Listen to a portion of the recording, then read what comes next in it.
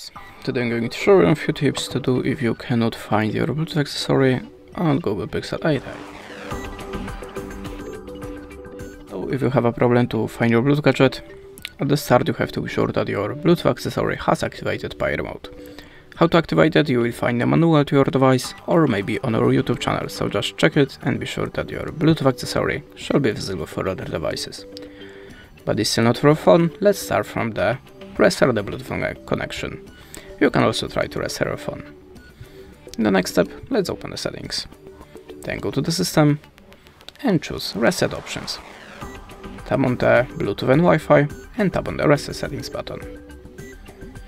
In the next step, you can also try to upgrade your system, so go to the system like before and choose System Update. If you have any updates, you can check it by the Check for Update button, install it and check for your device again on the Bluetooth list. And that's it. Thanks for watching, leave us a like or a comment, and goodbye.